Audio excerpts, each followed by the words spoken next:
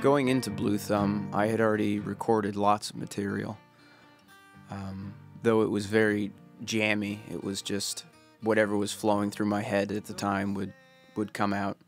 And I was also recording it onto my laptop, straight onto my laptop, so it had this really kind of whiny hiss sound to it that I'm sure a lot of people that have tried recording straight to computers are aware of. I decided to invest in a nice microphone, and I bought the Shure SM7B, which is the microphone I'm using right now. And I started off on it, and I wanted to make something really pretty and clean sounding compared to what I had made before. So I just took my time, going track by track. I had already written a good amount of the songs going into it, so I just had time to really add the backgrounds and the oohs and the ahs. Once I was done with it, I was really, really proud of it and surprised that it was me on these tracks making these noises. Sometime over the winter, I decided that I'd been playing too much music by myself and I needed to surround myself with more musicians. So I decided to put on an open mic at my parents' house. They have this great big living room that I thought would just be perfect for live music. The sound really reverberates nicely in it. And so I called up the only musician friends I knew. It was Ryan Loveland, the guy who lived down the street, and Ariana, this girl I had met in a restaurant who played piano, and asked them to come play. And I had some friends there. I remember Devin played. My friend Willow played with Ariana for one song. I would hold open mics every couple weeks or so, and the same crew of people would always show up, but we would get new musicians every few weeks, and after a while, we were sort of drawing from a decent-sized pool. Zach Sprague started playing every week, and Jason Brown started playing. Noah would be there, Noah LaFave. Ruth Hayden played, Pat Cochran, and pretty soon we had a cool thing going that people wanted to go to.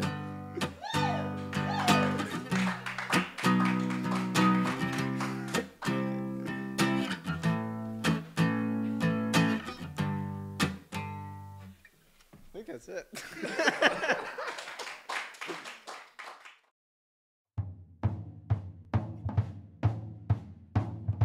I got asked to be in my first band by Tyler Allen. Tyler and I had gone to elementary school together, and even back then, I remember him being ridiculous at the drums.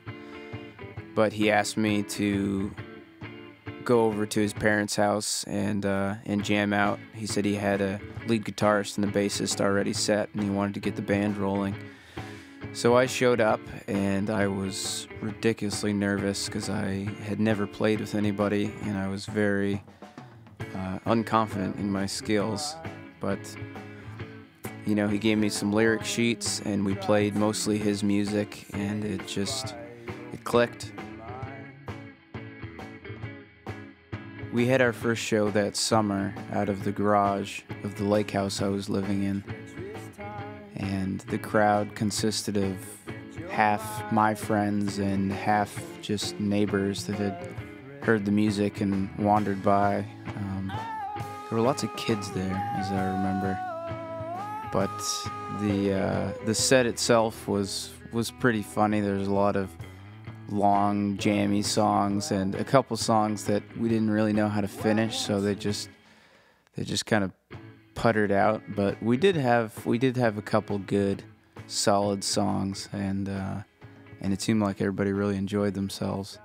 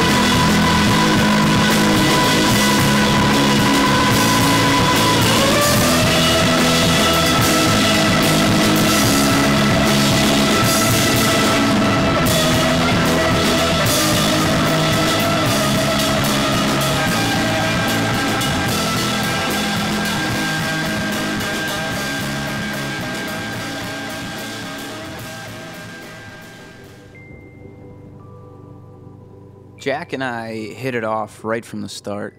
From the first practice we had during break, we got talking about the band Wilco, and Jack could tell that I was a big Wilco fan just based on how I sang and how I wrote my songs, and he himself was a pretty huge Wilco fan as well.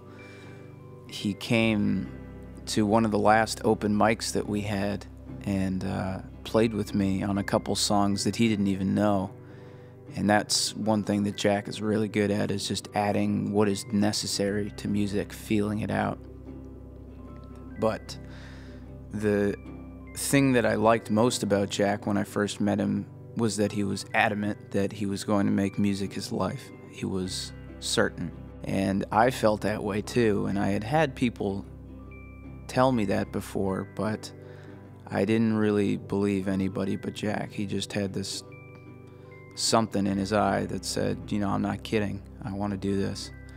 And I knew very shortly after I met him that I needed to stick close to this guy.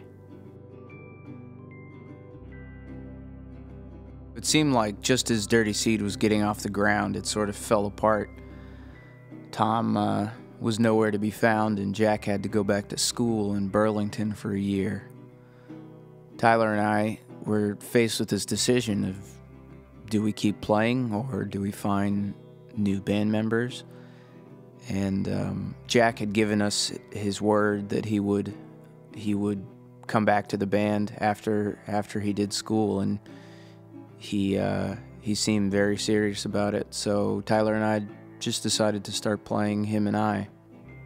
I had little experience in playing out. And with Tyler, I played shows in Keene and Portsmouth, Dover, you know, bars, house shows. And I got a lot more comfortable playing an electric guitar and playing my own songs, really, in front of people.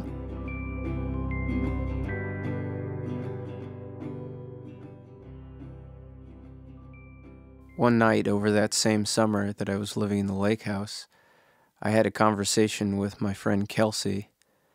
And I said, man, wouldn't that be awesome if we could have a show or a festival of some sort over in the park? And Kelsey, who worked in the park at the time, said, yeah, talk to my boss, the park ranger. And unofficially, that's what got the gears in motion on the festival.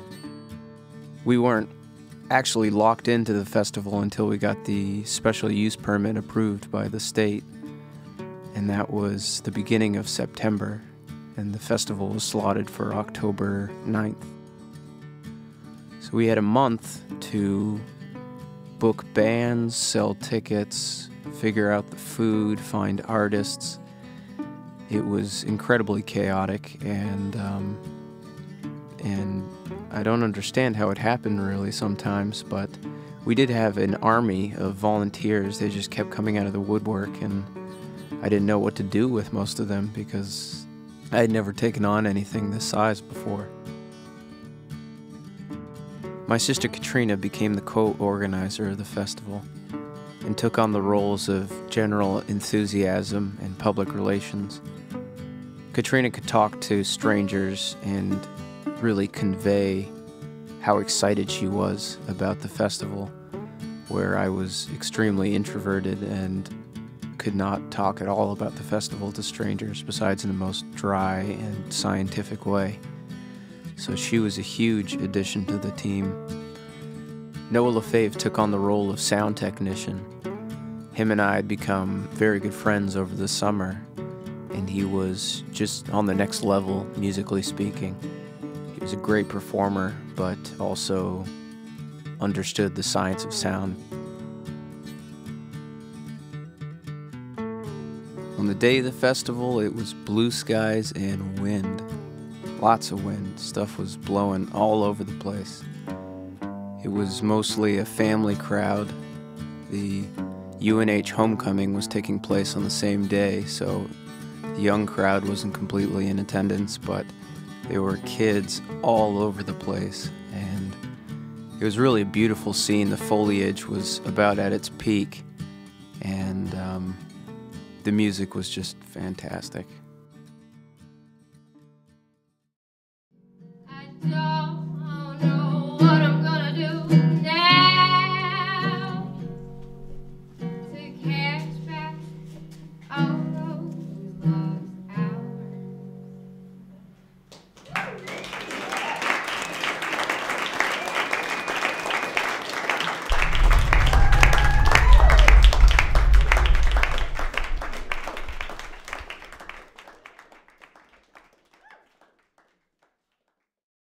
Towards the middle of the following winter, I started to feel very stagnant. We were getting pummeled by snow at the time, and I was spending my days watching movies and playing darts with my roommates. So I decided to start in on my next album, More. The idea behind More was to put the listener in a different mind space. So in addition to the music, I added lots of sounds, real-life sounds, ocean surf, cars, construction workers, and I recorded it the same way as Blue Thumb, track by track, but this time I decided I wanted to master it to get a more professional sound out of it, so I teamed up again with Noah LaFave, and he was working in Keene at the time, and I was living in Portsmouth, so we would bounce ideas back and forth. And the final product was something special. It was definitely half an hour of being in a different world.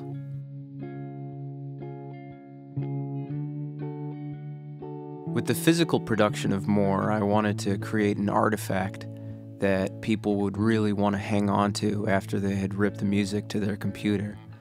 So I ordered cardboard CD cases and 2 stamps, one large and one small.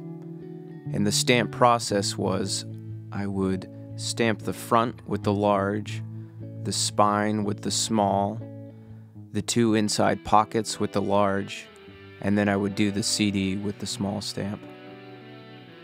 I also included a lyric sheet that had artwork by my good friend Alex Keon. I released More on March 21st, 2011. I sent 30 or so copies out to local publications to be reviewed or mentioned or something, and I heard back from one of them.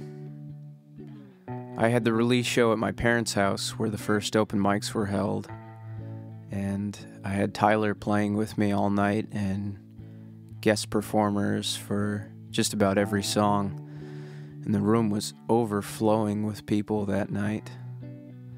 And it's nights like that that remind you why you're putting in all the work in the first place.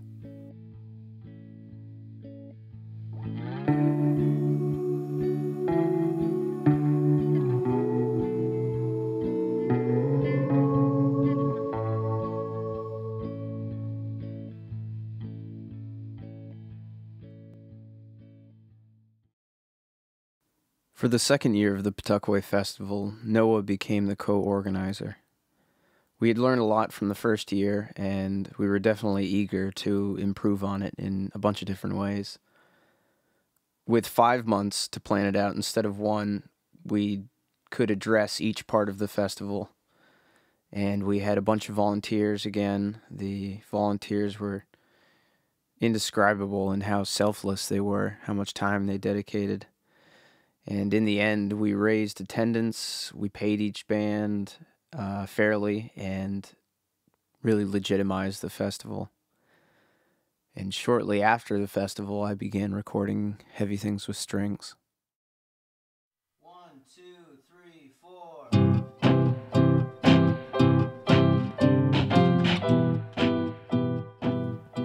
I begin recording by assembling my gear. This starts with connecting my computer to a power source outside of the room I'm recording in. I then run a 6-pin firewire cable from the computer under the door and into my preamp. An XLR cable connects the preamp to the microphone.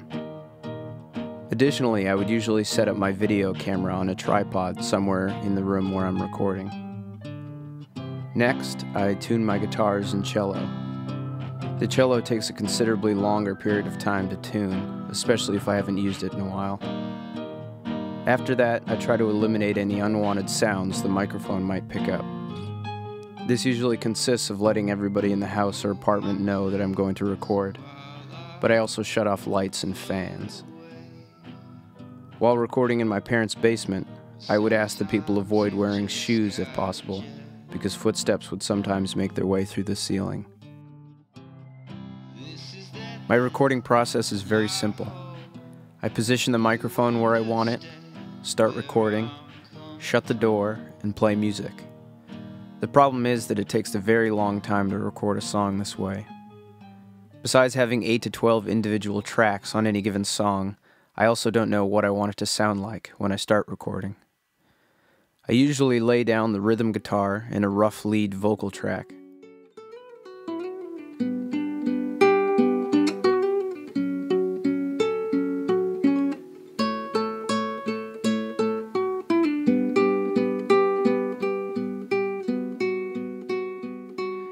After that, the experimental layering begins.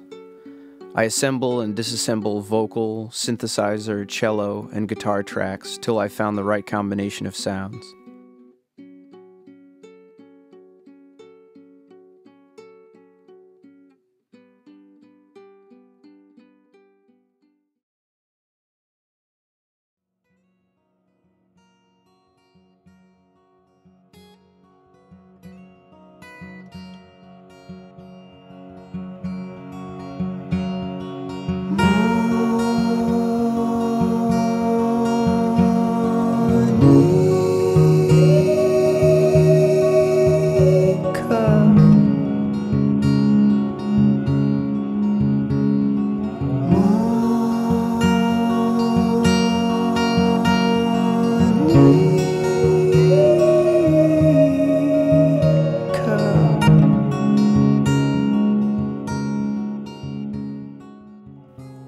After I've found something that clicks, I re-record the vocals and begin the more detailed mixing.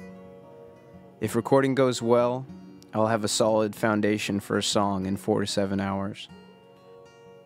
The next day I'll record for 2 to 4 more hours, and after a few more days of tinkering, I'll have a finished song. For Heavy Things with Strings, I spent around 120 hours recording. I took a step backwards from more and aimed for a simpler, less gritty sound. I decided to focus mainly on vocal layering and cello arrangements. When the recording was finished, I turned to Joe Viziano. Joe had recorded a demo for Fire Tower and had shown interest in mixing my next solo album. Joe pulled off the final mixing for Heavy Things during a full-time internship at a recording studio in New York. With the final mixes complete, Noah LaFave once again stepped in. In addition to digitally mastering the album, Noah also transferred the mixes to tape. This step was integral in giving Heavy Things the warm, airy sound it has. And even though it was riddled with complications, Noah came through on time. For the album artwork, I used a painting I purchased from my hiking buddy Joel Kudalowski.